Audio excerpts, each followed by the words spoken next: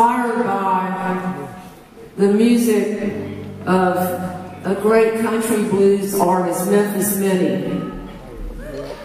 She played guitar and wrote her own songs. Back in the 30s and 40s, she was playing blues, playing around.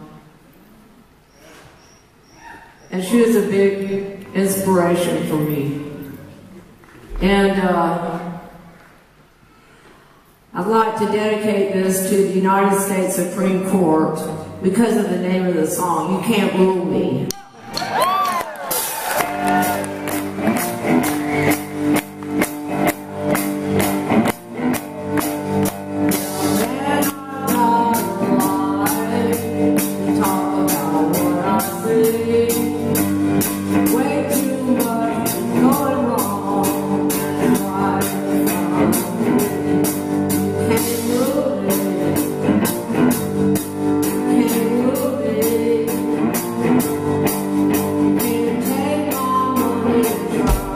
Rule me.